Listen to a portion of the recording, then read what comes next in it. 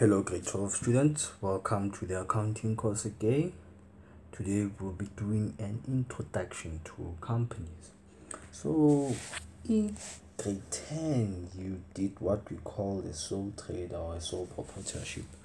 In grade 11 you did partnerships, and this year in grade 12 we'll be dealing with companies. We all know that a sole trader is owned by one person, meaning the person who owns the business is known, it's just a single individual. In a partnership there can be multiple partners who can own that business. There are multiple partners. This means that when the business becomes in debt or becomes insolvent, or when it undergoes liquidation, the person who's responsible of paying all the liabilities and the debts owed by the business to other people will be the person who is the owner of the business in case of a sole trader, meaning that the liability or the liabilities of the business, they are in the hands of the person who owns the business. He or she is responsible of paying or settling those debts. In the case of partnership, all the respective partners, they are also responsible of paying or settling the debts that are due to the business. But this is different when it comes to companies. The first thing is that companies are owned by people which we call shareholders. We are saying they are the owners of a company. But now the difference is that they own the company, but they do not run the company. The company is being run by people we call directors. So these ones are called owners of the company, and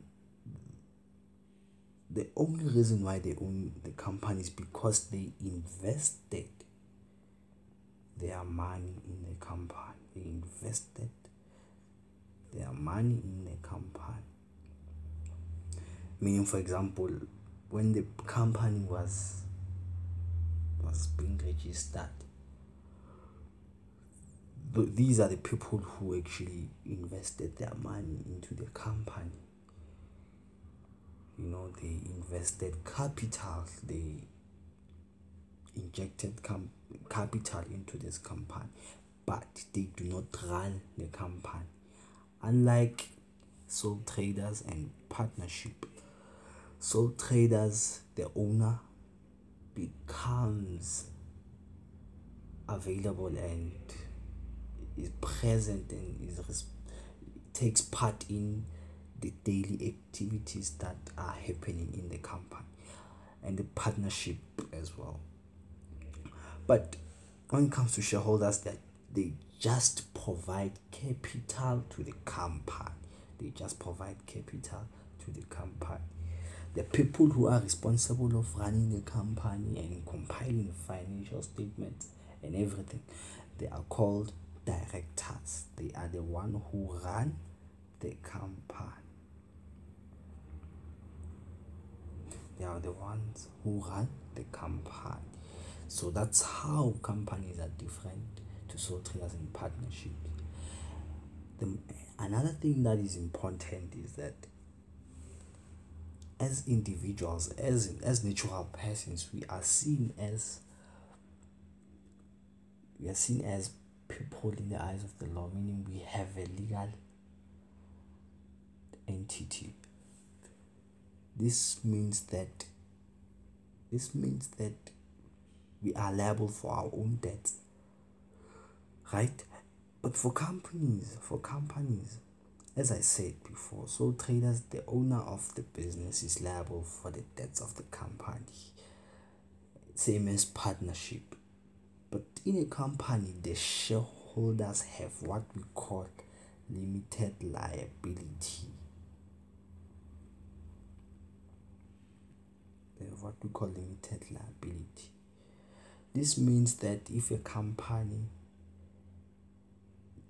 decides, maybe undergoes certain troubles and becomes liquidated, the shareholders are not responsible of paying the liabilities of the company. It means the people who are responsible of collecting such amounts from the company, they cannot go to the shareholders and possess their houses or their cars or ask them to pay what the company owes its creditors. They cannot do that. They have limited liability. The liability of the shareholders is only limited to what they have invested in the company. That's what they mean. That's what this concept limited liability means.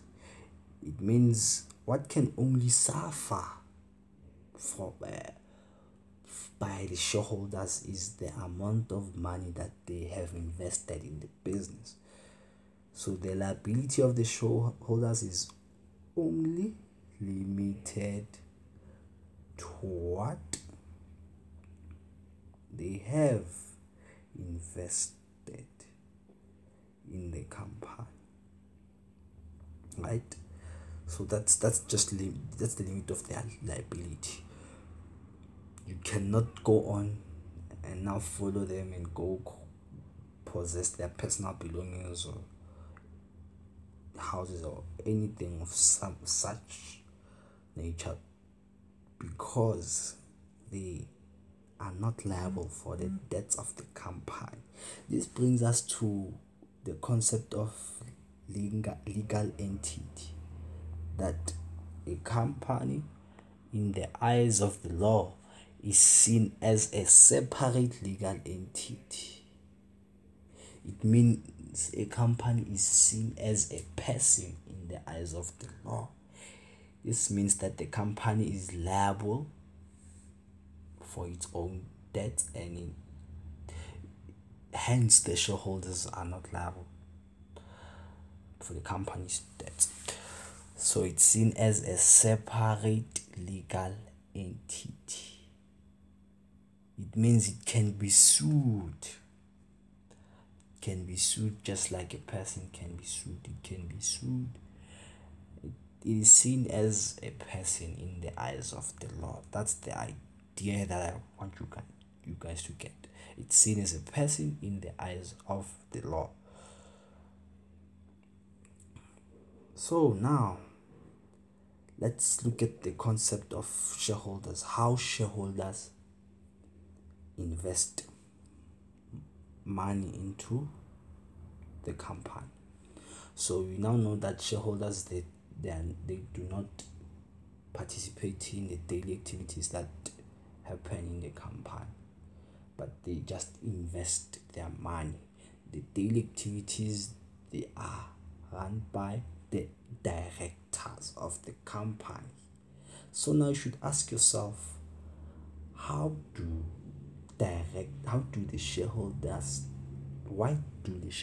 invest in a company if they are not there to monitor the daily activities that are occurring in the company? Isn't that risky?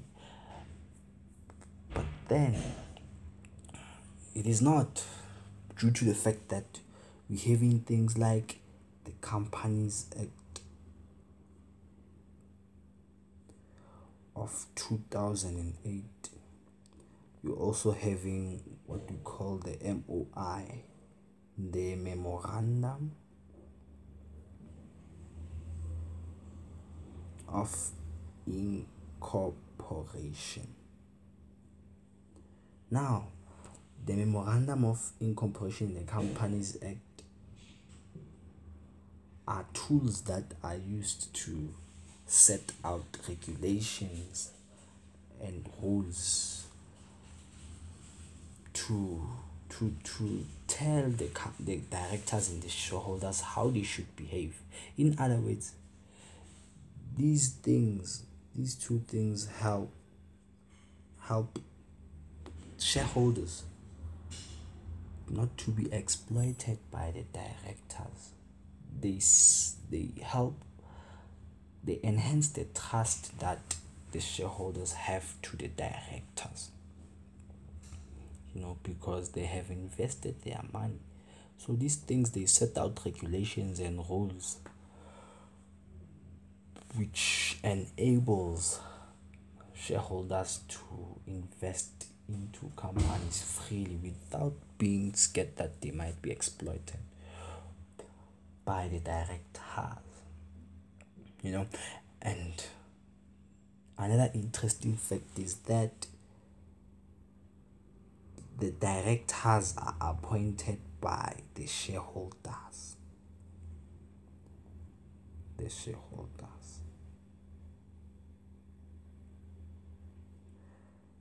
Directors are appointed by the shareholders, or appointed by the shareholders. In other words, the shareholders get to pick who they want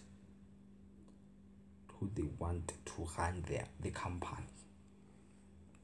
That's one way in which these two tools enables shareholders to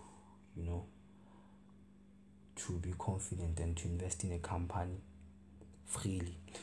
That's one way. Another way is that as the directors are running the company, at the end of the financial year, there's what we call the AGM. This is the annual general meeting. At the AGM, this is where the directors sort of like report to the shareholders. It only happens once. They report to shareholders the progress of the company, and they present the financial statements of the company to the shareholders, and everything that occurred during the financial year. That's where they report. Since the shareholders were not present and were not participating in the daily activities that were happening in the company. That's why we're having the annual general meeting. That's where companies and directors meet, where directors come and report to shareholders, giving them a summary of what happened during the financial